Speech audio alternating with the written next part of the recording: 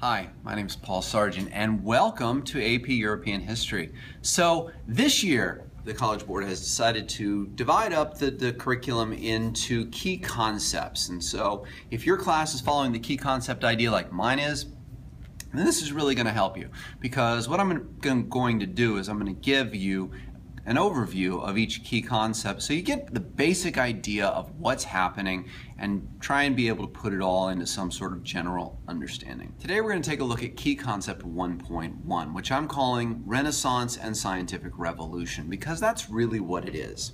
And we can break this down into some major ideas, but here's the big picture.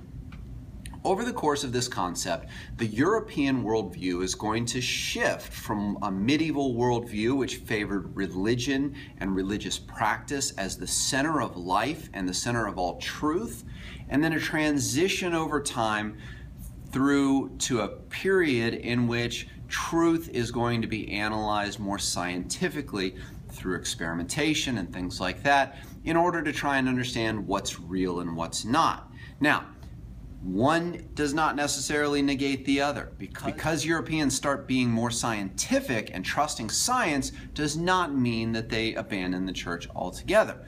And in fact, church going is still very big in Europe. However, what it does is it undermines the absolute authority of the Catholic Church. Now, this key concept is broken up into some very major categories, and those are the ones that I want to go through with you here.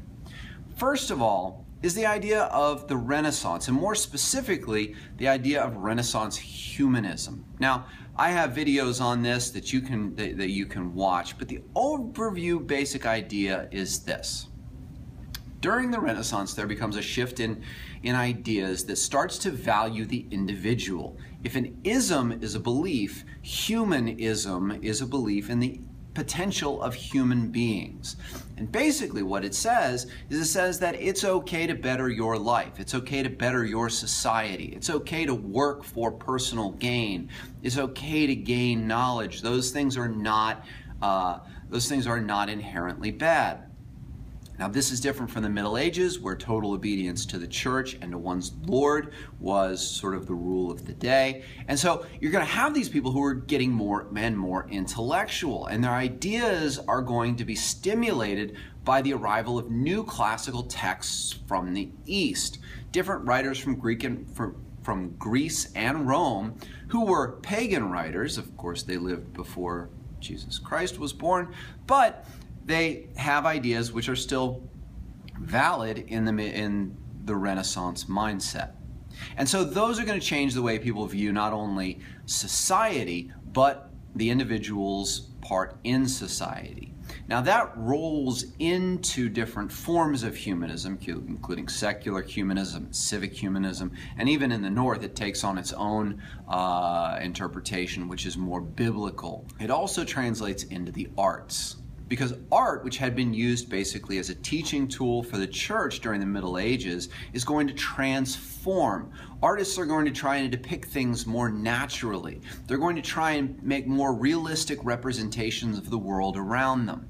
Now, the money is still coming from the church to commission these works of art, and let's face it, artists have to eat. So what they start doing is they start painting religious paintings and carving religious carvings and things like that. But by using observation and by using experimental techniques, especially in the case of Leonardo da Vinci, they're going to start trying to depict the human form more realistically.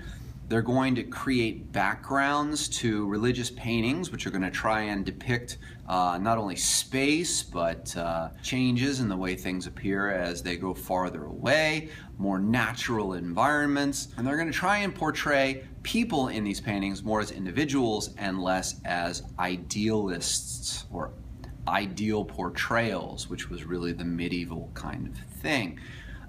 This hits through the early Renaissance in Florence, the High Renaissance, which really is centered in Rome, and of course the Northern Renaissance, which is centered up in the north of Europe. Artists are then going to take those ideas and they're going to become a little bit more playful with them. Mannerist artists are going to start elongating their forms. They're going to start playing with the human body a little bit so that it looks right but not quite right in order to try and make points. And then the Baroque period is going to be used to kind of show the glory of the church, the glory of the state, it's like everything. It's big, it's powerful, it's majestic, it's meant to really create an emotion out of you. The ideas of the Renaissance are spread very quickly because of the inventing of the printing press. And the invention of the printing press, or more specifically the invention of moving type by Johann Gutenberg, makes it much cheaper and much easier to publish and transmit books. Now, if you have more books going around, then you obviously want more readers, and so it encourages the publishing of books in the vernacular languages, those national languages. And as things start getting published in national languages, there develops a sense of nationality within people who speak those same languages. And nationality we're going to be talking about all year.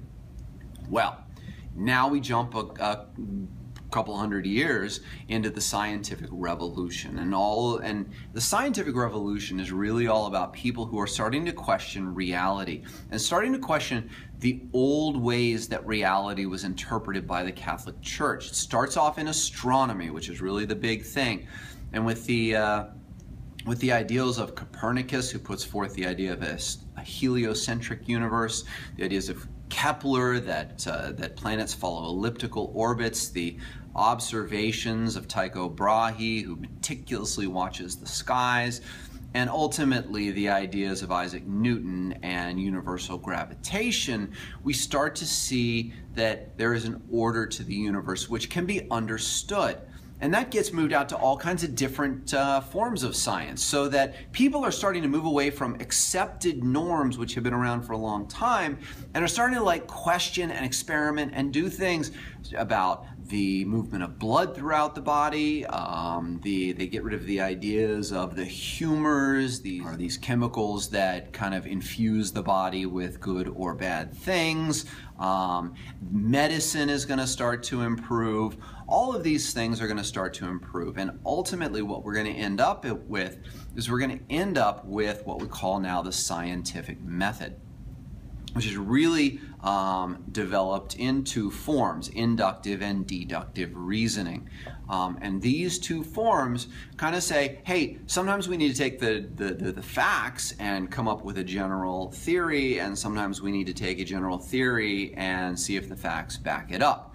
And working together, that allows us to create something which we can work with and prove scientifically. And so, what you have is you have this movement from a world at the beginning of the Renaissance that takes for granted the teachings of the Catholic Church about everything around the world, about how to live your life, about how the world works, and all of that. We move through a period of rediscovery where ancient texts are used to come up with new ideas.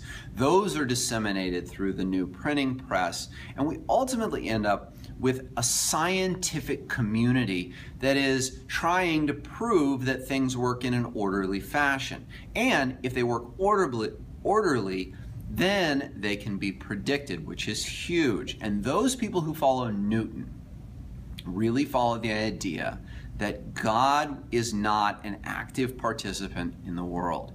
God created the world, but like a clockmaker, that's the great analogy, God sort of created everything and set it going.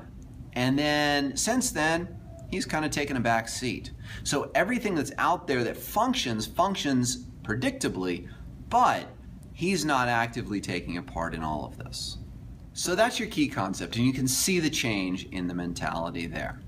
So I hope this helps. Please subscribe if you'd like to be notified of new videos. But there's your overview of Key Concept 1.1. And if you're interested, I have lots of videos on my website that go further into depth on lots and lots of these topics. You can also go to my website at www.sargenotes.com, in which I lay out for you not only the key concept itself, but I link to lots of other videos which can help and lots of handouts and things like that. So there's a lot there. So hopefully this helped. And once again, my name is Paul Sargent. Thanks for watching and have a nice day.